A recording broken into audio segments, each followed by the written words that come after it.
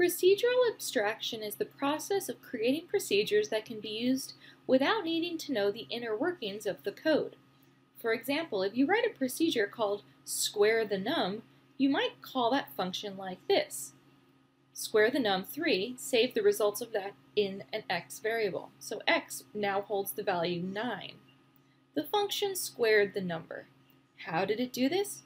What exactly did the code say? We don't know, and it doesn't really matter. Sometimes a procedure does its job, and we don't need to know exactly how. For example, do you know all of the code within all of the built-in procedures like length? No, but we know that if we use length list, it will calculate the length of list. Understanding the inner workings of the procedure is not required. Procedural abstraction allows for a large problem to be solved by writing procedures for smaller problems and then calling them all. For example, here is what some AP pseudocode might look like for a complicated program. X is set to hello world, then we're going to reverse string, add exclamation mark, erase first car, display X. When this program is executed, it displays this to the screen.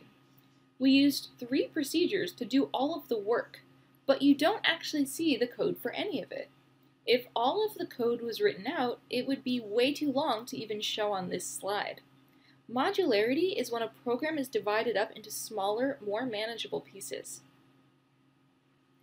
Let's say you want the user to input a number, and then you want to multiply it by a different number, and then add another number to it.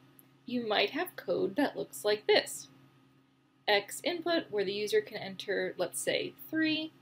Then we're going to save x times 4 into x. Then we're going to save x plus 5 into x, display x. If the user entered a 3, this code will display 17. This is simple enough. However, what if we want to change the 4 to a 6 and also change the 5 to a 2? What if we want to keep changing the numbers? Let's rewrite this as a procedure that accepts arguments. Then it will be more useful.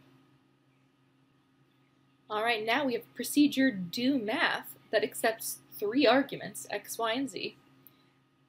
Let's call the procedure several times with different numbers. So now we can send 4, 1, and 2, 1, 3, 5, 2, 4, 1, and these will all display different results. We could have written all of the code out 3 times with different numbers each time, but it would have been very long and confusing. By using parameters, we generalized the functionality, and we didn't need to duplicate any code. We can call this procedure with a wide range of arguments. This also helps increase code readability. Let's say that as a coder, you wrote a procedure that adds 3 numbers together. And let's also say there are already a lot of users who use your procedure in their programs. However, you have learned a new way to write the procedure that will be faster and more efficient, and you want to change it. That's fine. Procedural abstraction allows a programmer to modify procedures, and as long as the results are the same, other people who use the code don't even need to know about the changes. As you can see below, the code on the right is more elegant, and the return value will be the same, but the code will run faster. You can see how useful this would be in much larger procedures.